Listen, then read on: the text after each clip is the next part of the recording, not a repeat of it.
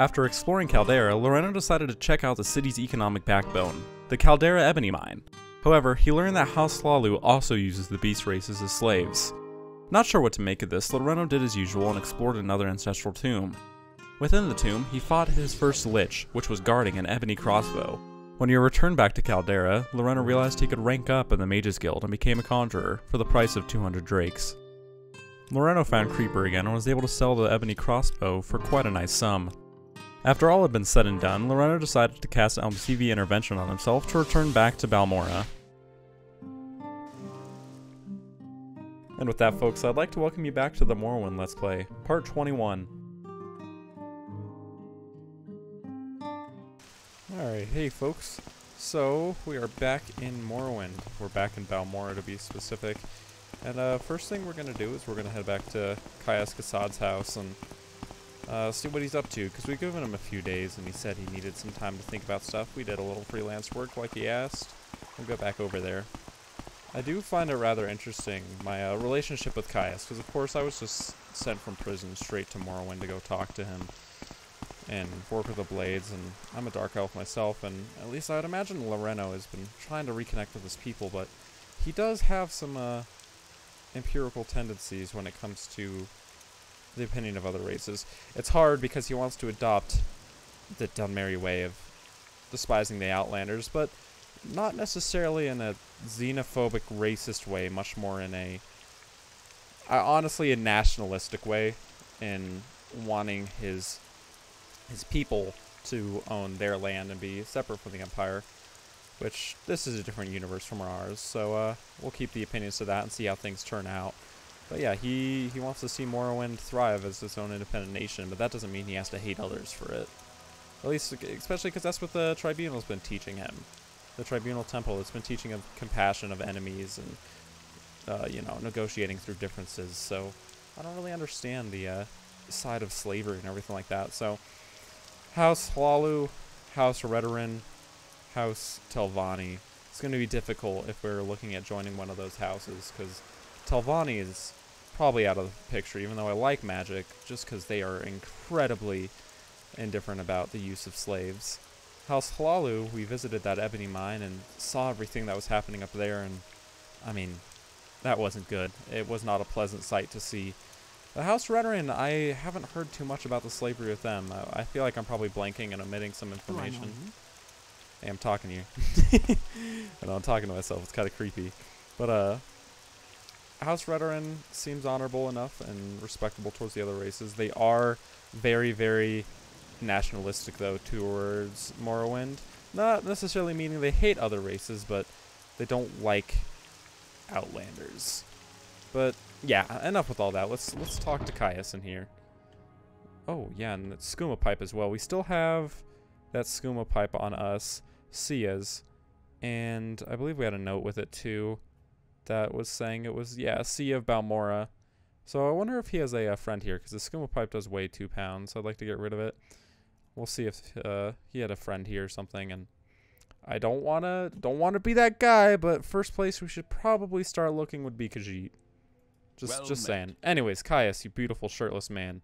Are you ready to talk any more about some orders for me? We need an Ashlander informant. I have heard a fellow in Ald'Ruhn named Hasor Zansubani, an Ashlander who left the Waste to become a wealthy trader. They say the Ashlanders like to give and receive presents. Take these 100 drakes, find out what Zansubani likes, and get him a gift. Then give him the gift and see what he'll tell you about the Ashlanders and the Nerevarine cult. Then report back to me. I don't know much about the Ashlanders. Most people say they're murderous savages, but most people are idiots. I know they hate their settled Dunmer cousins almost as much as they hate Westerners. They must be tough to live in the Ashlands. I don't think any Outlanders can become members of the tribes. I don't know why anyone would want to. Awesome. Oh yeah, what do you have to say about Soul Sickness 2? That's the temple name for being crazy. The Dunmer are humorless bastards.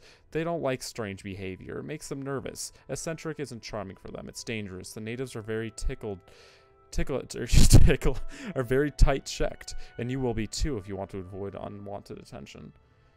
Okay, so keep to yourself. I get that, but I don't necessarily agree with this idea of humorless bastards. I mean, I've had some pretty messed up dreams of a man in a golden mask, and I've heard some other people mentioning the same things. I actually found a bloodstained journal earlier of a person from the 6th cult, so maybe the soul sickness isn't as crazy as you make it out to be, Caius. Let's talk about Hassar. Do you know anything about him? Ald'Ruhn and Ald'Ruhn first. Oh, I have to go back up to Ald'Ruhn. More respectable place. Okay, I'd have to go up to Ald'Ruhn again. Well, anyways, let's look around a little bit for some Khajiit. Alright, so we're in the Balmora temple, and I was just looking around to see if I could do any duties here as well, and I'll see if there are any, but I noticed this woman makes spells, right? I've seen this before, and I think I'm just gonna jump in and make a, yeah, I believe it's just touch. I'm gonna make an open spell for 100. Area 1, 2. Do I just make it 1? Do I make it 0 if it's on touch? I'll try. And let's call it Randevi's.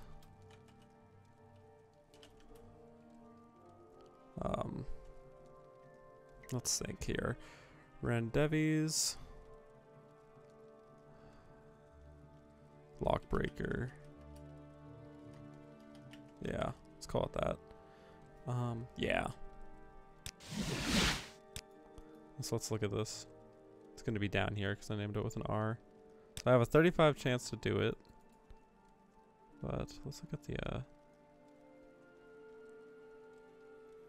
yeah, so I have to get more alteration up. Yeah, so now we have a 100 lock spell. I'm pretty sure that can get us into any area in the game, even Vivek's temple. So I'm just gonna look around and see if there's any other duties to do here. Do you have any duties for me? Yes, Outlander. What may I do for you? I don't think you do. Oh, maybe you do. Well, first, can we advance? Oh, we can. We're an adept now. Do you have any duties? I don't have any duties for you. Speak in Ald'Ruhn or Malagmar. Okay. Thank you. Bye-bye. Oh, yes. And also, by the way, I did not know there was a whole nother shopping district on the top level up there with a bunch of fancy shops. So, I did decide to upgrade the drip a little bit. I was looking at the extravagant... Are these the extravagant robes? Is that what their names are? The exquisite robes. And when I went in there at first, she had the blue and the white one as well. And they disappeared out of existence after I reloaded. Don't know what happened with that, but I chose this one. I know it's a bit flashy, but hey, it's exquisite for a reason. We also got some new pants and a better belt too. But I just thought I'd get some fun clothes. Alright, I did it again, guys. I found the famous pillow lady's house, and she was talking about cave rats, and said that the Fighters Guild was coming to take care of it, and I was like, okay, whatever, and I went upstairs and saw a locked door, and I had to open it, and I went inside, and the cave rats were in there, and I killed them, went downstairs, and she paid me 100 gold, so we accidentally did the quest. Now, we're just gonna keep looking for the Khajiit. Alright, so we slept through the night, and I think I finally found the Khajiit's house I was looking for, Sia's. Do I have to break in? I think I have to break in. Give it a quick save real quick, and let's get my new unlocking spell. Alright. And I don't have a bounty, do I? Nope. Let's just get inside. Hey, so, I'm looking for you, actually. What do you mean, you What do you mean you are looking for me? I don't know you, do I? You say you found a note from Ernil? Yeah, there was a dead body and I found a note on him. You've got a note from Ernil for Sia? That's odd. Sia was expecting her any day now. He's dead? Oh no. Ernil was a good man and always dealt fairly. Sia doesn't suppose you found anything he might have been delivering to Sia, did you? Actually, I did. This is yours, I believe. Oh, this was really for a friend. Never mind. Thank you for returning it. Sia can't imagine you care whose it is. In fact, take this. It was supposed to be Ernil's when he brought Sia these things. Oh, the price been removed. 50 gold has been added. Nice. She gave me 10 moon sugar. Now, I was wondering about going over to the Mages Guild, because I remember I also did that quest up in Margon for the Mages Guild, so we need to report back on that. I was wondering if the Khajiit in there will take the moon sugar if I try selling it to him. And hello, Rhaenys. Yes, I killed her. She's truly dead? You have done me. The guild, that is, a great service. These scrolls should help you deal with any other necromancers you find. Elemental. Okay, and any other duties for me? A Telvanni spy? Go to the guild halls in Ald'Ruhn to investigate with more. I'm sure there's a spy. When you find the spy, do not take any action. Report back to me. Join us. Alright. Okay. Do you train me now? Oh, you can train me. Oh, you offer way better barriers. Let's get a barrier 6 going on. And is there anything else I want? I don't think there's anything else I want. Silence, no. Burden, feather, wild. That's interesting. Chameleon. No, I think I'm okay. And do you train me now? Oh, you can. Nice. Okay. We're cool. We're gonna go check on the Khajiit then. Hello, Ajira. You take my moon sugar? You will. Thank you. Let's get a little bit more gold out of you. Thank you. Thank you. Please come again. We offer training now. And I forget, did you have other duties for me now? Ashlander. But they're not ready for you. I have to be a warlock. Okay. Cool. Let's keep moving then. Alright, so what we're gonna do now is we're gonna quickly just pop up to Ald'Ruhn, and we're gonna talk to Caius' informant as well as ask around in Ald'Ruhn, the Mages Guild, about the Telvanni spy. But I'll meet you folks up there in just a second. Hey folks, so I'm on top of a whole Marin keep, and I wasn't recording because I was just exploring as we were heading back over to Ald'Ruhn. I know it's a little bit off the beaten path, but we were just exploring around here, and I saw this place and was like, oh, it's just going to be a little low-level dungeon. And then this woman's on top. She's barely taken any damage, so I'm just like, okay, just must be grindy. No, she's wearing ebony armor, and she's got a special spear called Stormforge on her. I'm over-encumbered now. Yeah, it's the spear looks really interesting, too.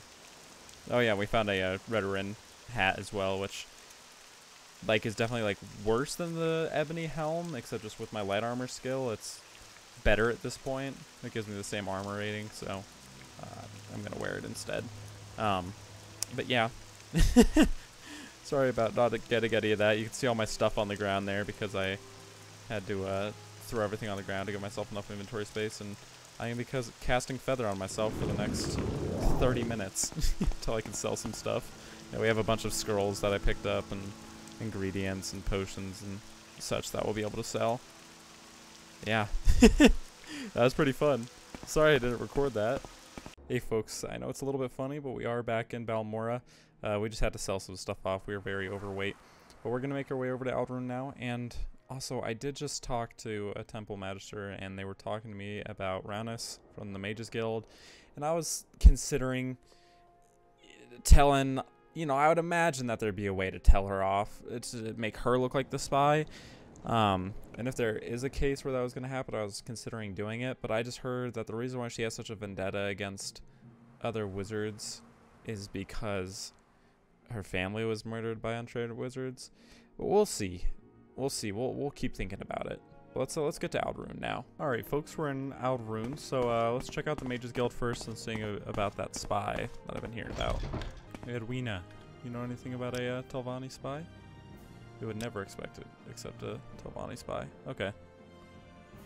I think that's this one done then. All right, yeah, it doesn't seem like anybody in here knew about it, so let's go make our way up to the Scar Inn and see if we can find that. All right, so I gotta find Hisaur. I gotta get him a gift first. I would imagine.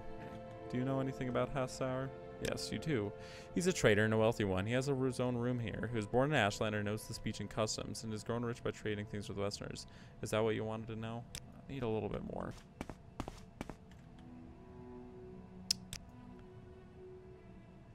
The trader, but he retired here in Ald'Ruhn and enjoys reading poetry about his people.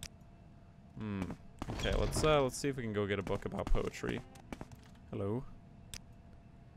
Yes, the Ashlander trader, a bibliophile like poetry, and I have such volumes here. I believe Words of Wind, Ashland Hymns to the 5-star Fars are around here somewhere.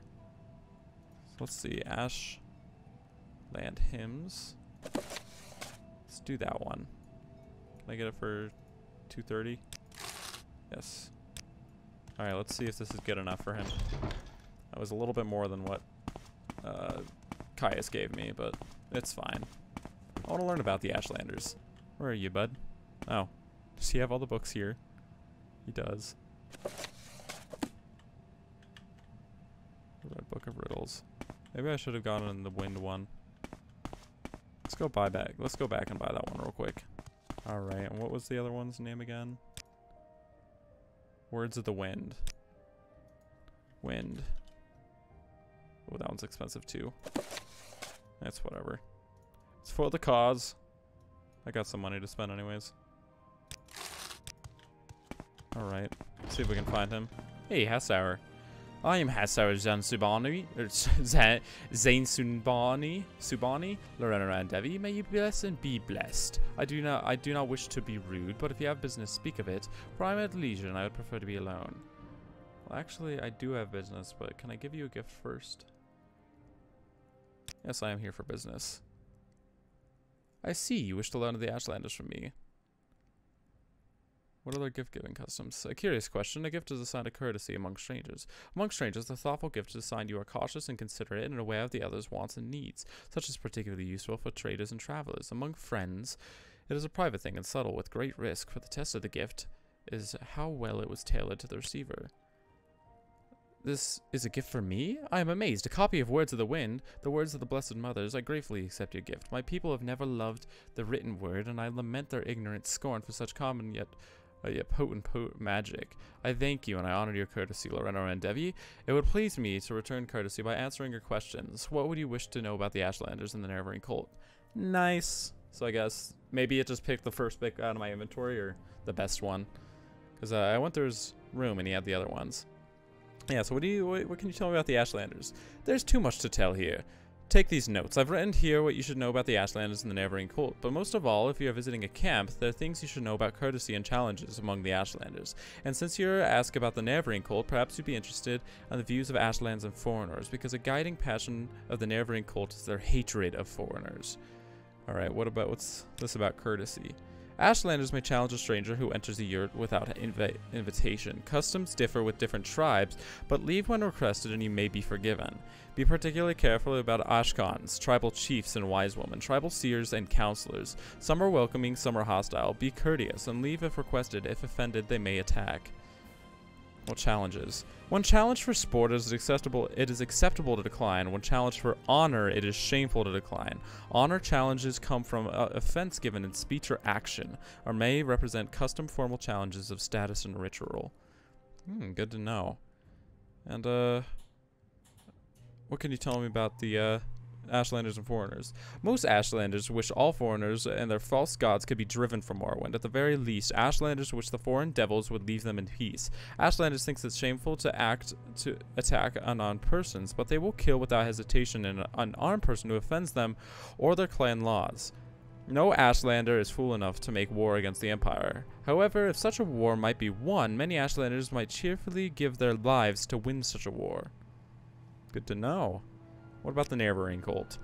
They worship the great Ashkan and Hortator, Nerevar, Moon, and the Star, who in ages past destroyed the evil godless dwarves and banished the treacherous Dagoth and his foul hosts beneath Red Mountain. The cult is of small consequence in Ashlander worship, and only among the Ushulaku do its followers have any influence. Other Ashlander tribes share the sentiments of the cult, but regard the Nerevarine prophecies with suspicion and skepticism. What about their worship?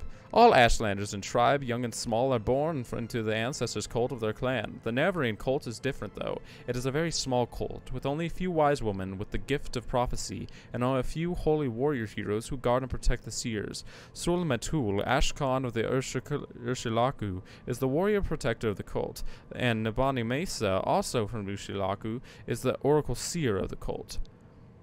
Okay, and then what can you tell me about Ushilaku then? The Ushilaku are the Ashlanders of the northern Ashlands in the West Gash. It is in the northwest of Vardenfell. Ashkan Sul Martul is their chief, a brave and respected war leader and warrior protector of the Nerevarine cult. The Ushilaku camp moves with the herds and usually lies to the Sea of Ghosts. I think there was one more thing that may have popped up in here that I wanted to check first. Alright, now what do you have to say about the Nerevarine cult then? They worship the great Ashkon and Hortator, Nerevar, Moon, and Star. Did I ask him about that? Yes, I did. What about the Nerevarine prophecies then? I have heard it said in the prophecies foretell the return of the reincarnated Nerevar, who shall drive the foreigners from the Ashlands, and who shall be cast down for the false god of the temple, who shall cast down the false gods of the temple and restore the true worship of the ancestors. It is a dream that would appeal to every Ashlander, but it is a thought that would a silly ancient legend and little more, but many Ashlanders, myself included. I asked you about the camp, right? Move with the herds north of the village of Margon, the northern coast. Alright, can you tell me anything about Margon? Margon is a small village north of Ald'Ruhn. A road from Ald'Ruhn towards Nisis to the northwest of Margon to the north. Take the right branch at the fork to reach Margon, but it is a long and difficult road and outlanders may get lost. The Silt Strider goes to Ald'Ruhn from Ald'Ruhn to Margon. It costs little and you don't risk getting lost. And I think that's all I want to ask from him. What about what business do you do? Yes, my friend Lirreno Randevi. You say you want to ask me some questions. What would you wish to know about the Ashlanders? Know them. What about your life as a trader? I am too old to travel now, to risk the beasts and bitter blights of the waste. Now I sit here, warm, and savor my imported Cyrodiilic brandy, while my adventurous son, Henat Zansun Bani, assists me in my trade, seeking out sources of fine ebony and fetching them at fine prices. Ooh, who's your son? I wonder at my son. He has been so long away, without a word to his father. Surely he wishes me to die of worry, so he may inherit this fine brandy. He has proposed to chart the rarely visited ancient underground complex of Mamea, west of Red Mountain. If you should chance to see him in your travels, chide him, and tell him an old man longs for news of his son and heir. I will. I'd be pleased to. Let's not ask him about the dreams. Alright. Cool. Well, that was nice. We should let's read his notes real quick. Actually,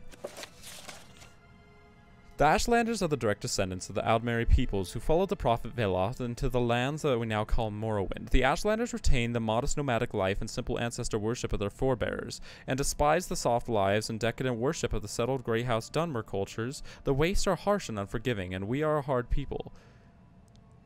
But there is a beauty and honor in our simple lives, and the snobs of the temple and grey houses are fools to dismiss us as crude savages. Ashlanders and foreigners. Most Ashlanders, with all foreigners and their false gods, could be driven from Morrowind. At very least, Ashlanders wish the foreign devils would leave them in peace. Ashlanders think it shameful to attack unarmed persons, but they will kill without hesitation an armed person who offends them or their clan laws. No Ashlander is fool enough to make war against the Empire. However, such a war might be won. Many Ashlanders might cheerfully give their lives to win such a war. I read about that. Ashlander challenges. Ashlander worship. I read about that. Nerevarine cult. Nerevarine prophecies. There's Shilaku. Yeah, I know all that. Cool. That was great. I really actually liked that quite a bit. And we'll see if we can find a son at some point. Yes. Seeks out sources of fine ebony. He visited the ancient underground complex of Mamea, west of Red Mountain. Yeah, maybe we should check that out. We'll see. Let's think for a second here. And the thinking is done. Imagine that quick for that many thoughts. Anyways, so yeah, we just got the notes from him. Okay, I'm listening. So yeah, so I think we're just gonna call it an episode there. It's been about 30 minutes. So yeah, we're gonna go back to Balmora next episode and return the notes, and then I think we're gonna take a trip back to Vivec finally. Anyways, folks, I thank you as always for watching. Let's get this helmet off for just a second. Yeah, I thank you guys always for watching.